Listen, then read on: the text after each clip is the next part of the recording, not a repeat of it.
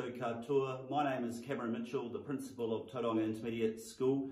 We're very much looking forward to our Korean families joining us next year at Tauranga Intermediate School.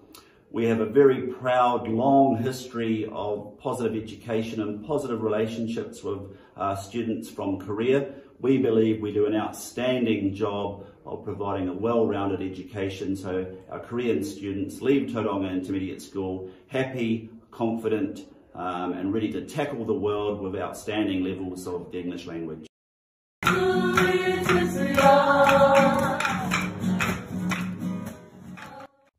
타우랑가 인터미디어트에서는 많은 액티비티를 할 수 있어요. 스포츠로 하면 축구, 호키, 체스 등등 많이 할 수 있어.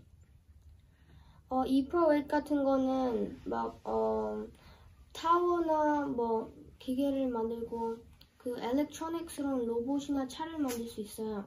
그 컴피티션도 갈 수 있고. 영 디자이너즈에는 옷 같은 거 막 베개나 그런 거 만들고 그 타우랑가 인터미디어에서는 많은 거를 할 수 있어요. 타우랑가 인터미디어에서는 한국에는 체험할 수 없는 테크놀로지라는 시스템이 있습니다. 이 테크놀로지는 주로 푸드 테크놀로지, 하드 테크놀로지, 소프트 테크놀로지 등등 많은 테크놀로지 있는데요. 타우랑가 인터에 처음 왔을 때 정말 큰 학교에서 떨리고 긴장하기도 했는데 여기 와서 평생 함께할 친구도 생기고 스포츠와 아카데믹으로 얻은 이익도 있고 그래서 너무 좋은 것 같고요. 타우랑가 인터는 기회랑 찬스가 아주 많은 것 같습니다.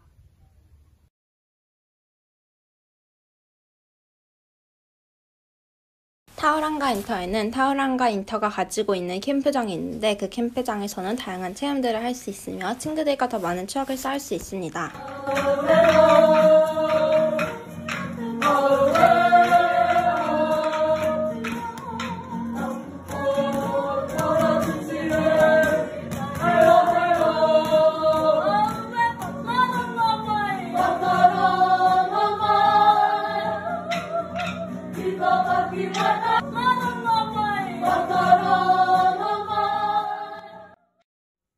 Hi, I'm an international student in Tauranga Intermediate School, and it's been almost 6 months since I came to New Zealand, and also I made new good Kiwi friends and international friends. I'm enjoying learning English in New Zealand at Tauranga Intermediate School, and I think my English skill has improved a lot because I play with lots of different Kiwi friends. 학교는 아이들이 행복하고 즐거운 곳이어야 된다고 생각합니다. 바로 이런 곳이 타우랑가 인터미디어고요. 자기의 재능과 능력을 최대한 발휘할 수 있습니다. 안녕하세요. Welcome to Tauranga Intermediate. I am Mrs. Hart, the International Director, and you'll meet me when you first arrive in New Zealand. We look forward to having you.